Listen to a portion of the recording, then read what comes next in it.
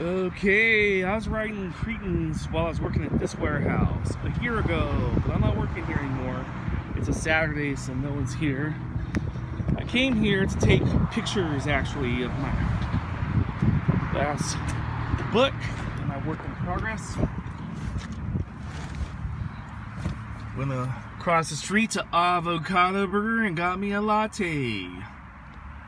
So I'm gonna send him the pictures that I took, you know, and if he sends me an address, I'll send the guy, he worked with me here, I'll send him copies of Blunder and Cretans. Very well then. Having Mother's Day lunch here at the Black Bear Diner.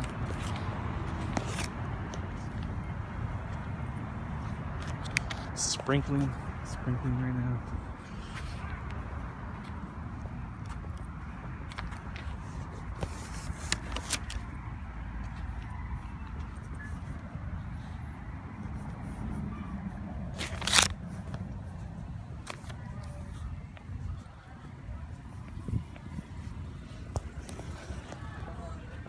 There's a few bears over here.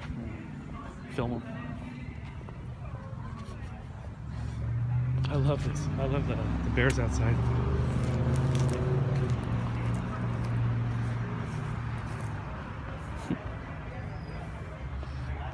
There's the bears right here.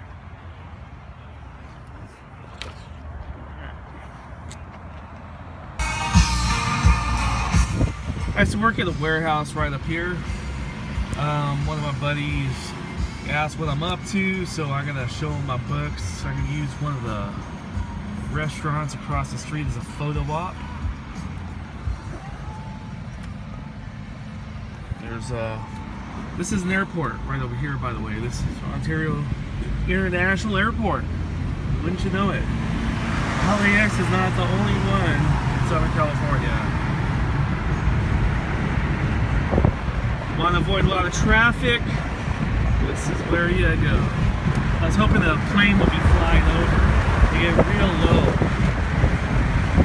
So, right over here to the right, you'll see a whole bunch of airplanes. See all those UPS planes right there? That's where they land. These are the UPS airplanes.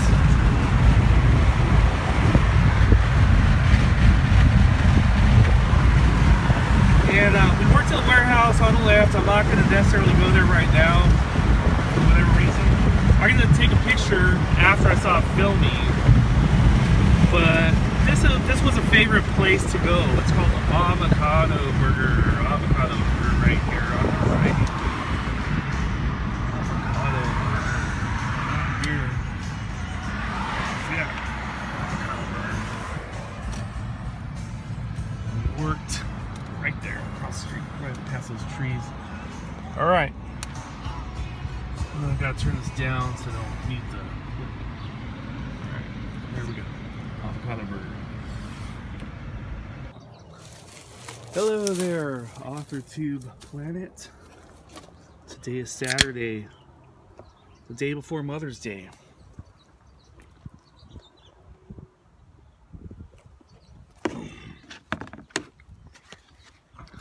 In another video, I was talking about my Viking hat.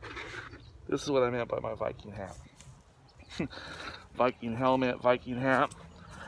I was talking about the grapevine, and that's what the video was, the grapevine, and how word gets around in the modern era with all this Twitter and Instagram and YouTube and social media. And I was talking about, hypothetically, if I was wearing my Viking hat in a video, and then the next day at work, which tomorrow's Sunday, I don't go to work tomorrow, but let's suppose when I go to work Monday, if they're all of a sudden talking about the Minnesota Vikings, this is hypothetical. Because people don't always talk directly. It even seems that seldom do they ever talk directly anymore. But I just went to a place called the Black Bear Diner. It's pretty new out here. locally. I guess they have a bunch of them up north in, you know, Northern California. One of my buddies texted me yesterday. I hadn't heard from him in a few months, since around the Super Bowl. We used to work together about a year ago, and he asked if I had any projects going on, and by that probably he means the books. So since the last time I've talked to him, I finished Cretans, so I'll probably see if he wants me to send it to him. Give me his address, I'll be happy to send it to him.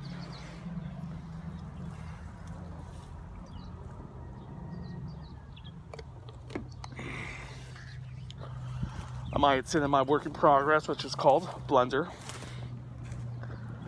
I was gonna do laundry, but I think I'm gonna probably watch a little Netflix. I'm nearing the end of The Walking Dead right now. Love that show. Love that show, The Walking Dead. But I got like one season left, and I was watching it every day basically when I first started. And then to make it last, I stopped watching it every day, and now it's like once every few weeks I'll watch it. But I discovered another show because this is what I do. I finished watching Lost. That took me many years because the last season I got it on Blu-ray. I didn't have a Blu-ray player, so I had to buy a Blu-ray player. Or I could have just bought it on DVD or something, but it's no longer on Netflix, but it used to be. And when I near the end of a series, I start watching another so that, you know, there's not this gap and I'm not like, I don't know, just a nice little outlet. So I started watching this show called The Order on Netflix. The Order. And it reminds me of my life when I was going to college in the 90s. The opening scenes were very much reminiscent of places I stayed. To the point that I'm like, wow, dude, these guys, man, whoever developed this show, I don't know what to tell you, but I'll give you an example. I wrote Kiribati and released it 2 years ago. And I don't know when this show started. I got to check it out. But my secret society, one of my secret societies in my book, and they use mask, by the way, they use mask. My secret society is called the Heuristic Order of Lachrymose Contrarians. And for short, they just call them the Contrarians. And in this show, the big secret society is called the Hermetic Order, not heuristic, Hermetic Order of the Blue Rose. I don't know. I think it's the Blue Rose is something big in their thing, and I think that's what it is. But the thing that really sank in was the Hermetic versus heuristic. Heuristic means you learn through experience. Lachrymose is prone to weeping, which is a little bit sarcasm. It's, you know, aim low, hit high, you know. There's some philosophy to it.